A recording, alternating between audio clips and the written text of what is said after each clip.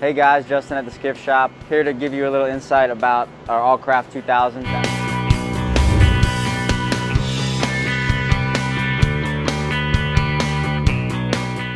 We have this whaler that we've been working on for the past couple weeks.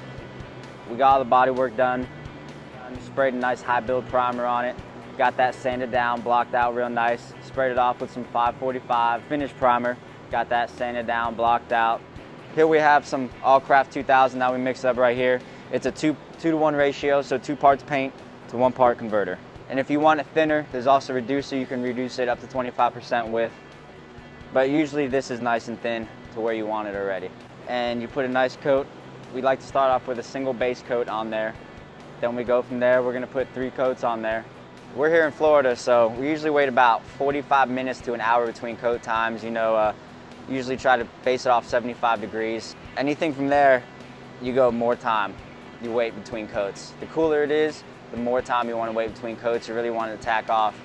If you don't wait long enough between coats, the paint likes to get porosity in it, which are fine little bubbles from the paint trying to kick off, and it has a layer of paint on top of it, so you'll see it break through. The bubbles will break through each layer if you don't have enough time and let the coat before that you're spraying tack off. So usually we like to spray over 320. It blends in real nice with the paint. Anything more than that, 220, 120, when you put that first coat on, you'll see the paint really sink into those scratches.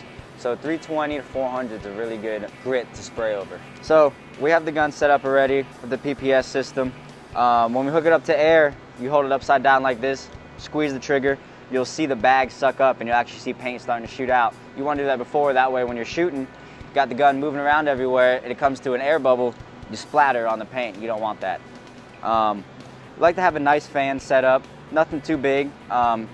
Depends on where you're shooting at to how big you want the fan. Usually we give a nice length. That's about the distance you want from the part that you're spraying, and then that's about the fan that you want.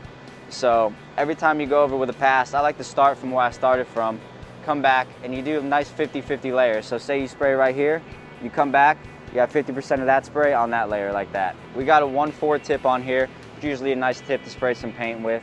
We also have, on the end of our airline, we have a pressure gauge. We usually keep it around 25 to 30 PSI is a good.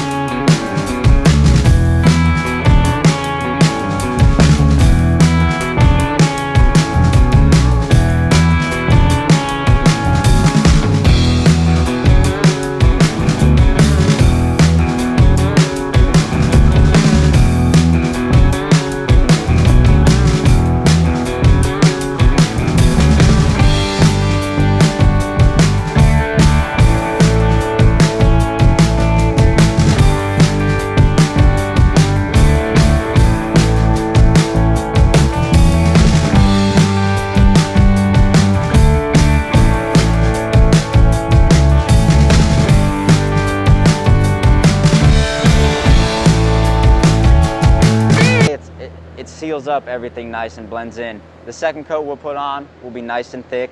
After that, we'll finish off with a finish coat that'll be nice and thin, and hopefully we'll lay out real nice. Thanks.